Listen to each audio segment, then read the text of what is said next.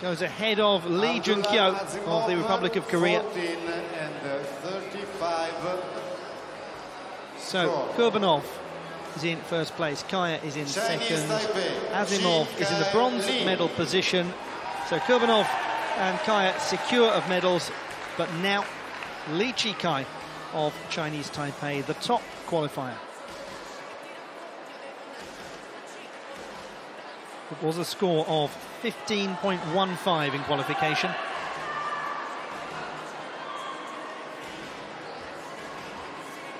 Here is the reigning champion from the last Summer Universiade.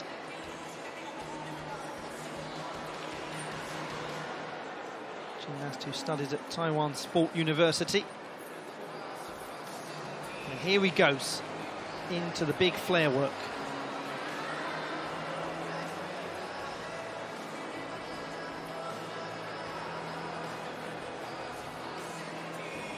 He's just become a blur in this sequence. So pacey is he, but his execution is very good. Toes pointed, hips high above the handles.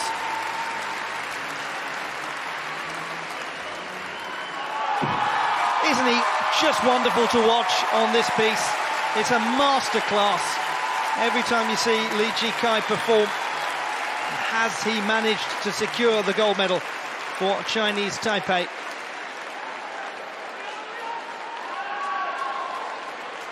LEE Chih-Kai, or Market Kai as he's so often known back home. He was part of a film called Jump Boys, which was about the training of young gymnasts. They released the sequel Jump Men in 2017, and the market reference is because he started performing gymnastics moves as a child to attract customers to his family's vegetable stall in the local market. Turned out to be one of the very finest gymnasts that nation has ever produced.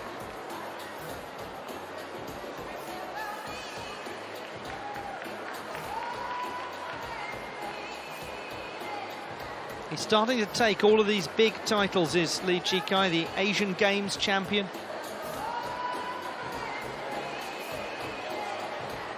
And he has absolutely romped to this. What a huge score, 15.4 for LEE Chih-Kai.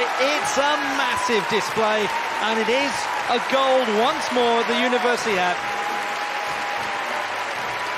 9.2 was his execution score. The judges found almost nothing to take away. So technically precise was that display. All eyes on him. It's a golden moment.